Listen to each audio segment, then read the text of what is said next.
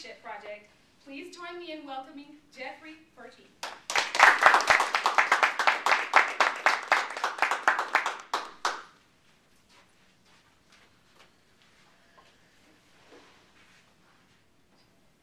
If I seem a little bit spacey, I've been sniffing all those oils that Starla passed around. I don't know, does that mean I'm holistically inclined towards a variety of oils? I don't know, but they smell pretty good, and they taste pretty good too. I really enjoyed them. As Starla told you, I am presenting the results of my High Performance Leadership Project, which was the recent club contest that I believe most of you attended, with the exception of our guest, who we'll meet later. You have a handout before you, and before we start, actually I've already started, so I won't say before we start. I want to place this in context.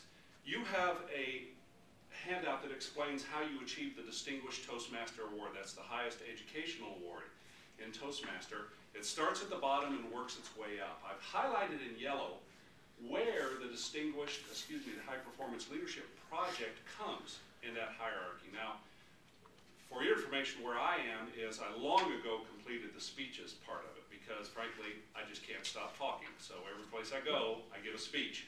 And when you give a speech everywhere you go and you always have your book with you, you run through a whole lot of speeches pretty quickly. In fact, I was looking at my current record, because I keep a record of almost everything. I'm up to, last count, about 123 speeches I've given since I joined. So I just keep speaking and speaking. The leadership side is almost always the one that's a little difficult.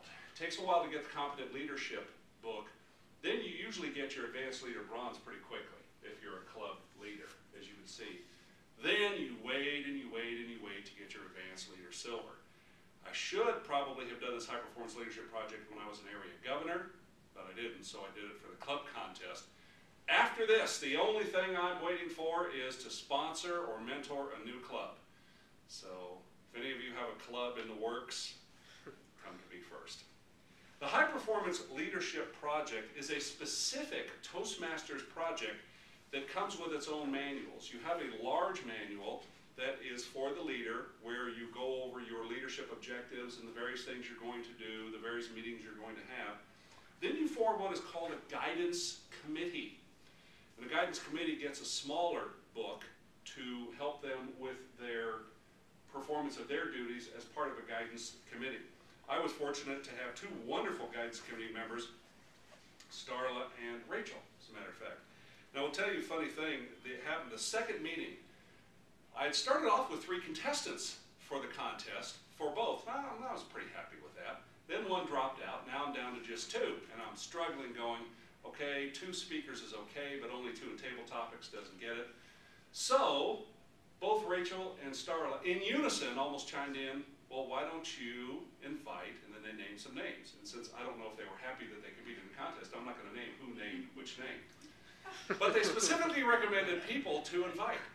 And I thought, that is a great idea. And it is a perfect example of one of my favorite mantras, that no one of us is as smart as all of us. So my guidance committee was extraordinarily helpful in making it a better contest for many reasons, but that was one key reason. We had 4 contestants in table topics, which made it a lot more enjoyable contest than just the 2. What's funny is I've run contests, I don't know how many I've run. Run them at the area level, I've run them at the club level, I've run them at the division level. That was such an obvious answer that I missed it. It was just like, oh God, only 2, what do I do, what do I do? They both popped up right away and said, why don't you invite these people? I go, is there any way I can take credit for that idea? That's a pretty good idea. So, the guidance committee serves as essentially your board of directors for a high performance leadership project. And you meet a specified number of times, then you have a post-project meeting, and then you deliver on your results. My goal was to conduct a fair, well-run contest that was fun for participants and contestants alike. I think we achieved that goal. If you attended the contest, it was a lot of fun, very enjoyable. We settled on 3 keys to make that goal happen. We wanted to recruit a solid team to help. I started with the guidance committee, so that was a great start. We wanted to begin and end on time, and we wanted to stay within budget. Now I'm going to take those in reverse order. We have a budget of $100 a contest, but we combined both of our contests this time. So I assumed a $200 budget, and I was well within that. I spent $138 for the total of the prizes plus the, I think it was about $138. You've all seen the budget that I sent around.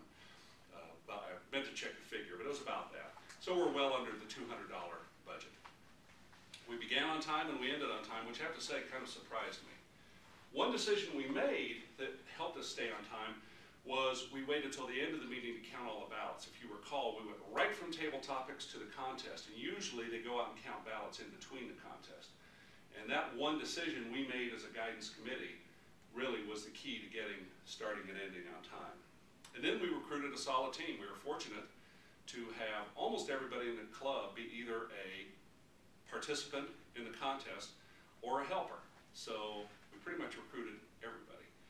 That morning was kind of interesting because I started off the morning with only 3 judges, but 2 were kind of in the maybe list. And I got a call from my friend John Davis, who said that the other club had canceled their contest, that they were available. So we ended up with a full complement of 5 judges. So we had, there's a so. Who's our grammarian? Oh, I'll count it. There's a so. I get a so. We count so's here. So's are bad. We had a wonderful contest, began and ended on time, stayed within budget. Everybody had fun, and I want to encourage you on March 23rd, our 2 winners are here today, Michael Somps and Ken Casterco. They will be representing the club at the Area 23 level at UNR. I'll have all those details on an email, but we want to get as many people there as possible to cheer them on. They are wonderful contestants. I think they're going to do wonderfully well at the area level, and I look forward to cheering them on, possibly even to victory. Maybe this club could have the next world champion of public speaking. It was a fun project. I encourage you, if you get an opportunity, think in terms of, it does not have to be a Toastmasters item, think in terms of a high-performance leadership project.